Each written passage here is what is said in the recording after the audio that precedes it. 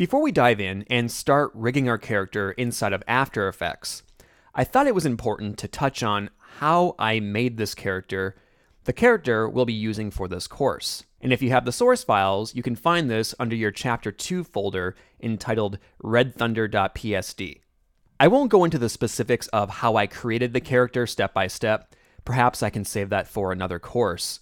But here, what I've done is drawn this character inside a piece of software or an application on my iPad called Adobe Draw. From there, I was able to bring the rig inside of Photoshop.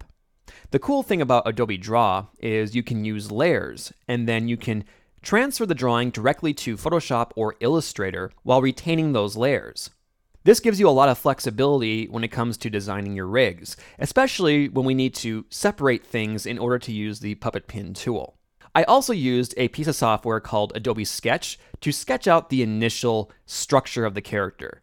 I then saved that as an image and then brought it into Adobe Draw, and then created the final character that you see here. But more importantly, inside of Photoshop, you'll see we have a character made up of a few different layers. We have the front arm, the front leg, the head, the body, the back leg, and the back arm. This is important because we're going to, in the next video, separate out the elements of this character so that we can properly rig it with the puppet pin tool. So, I'll see you in the next video.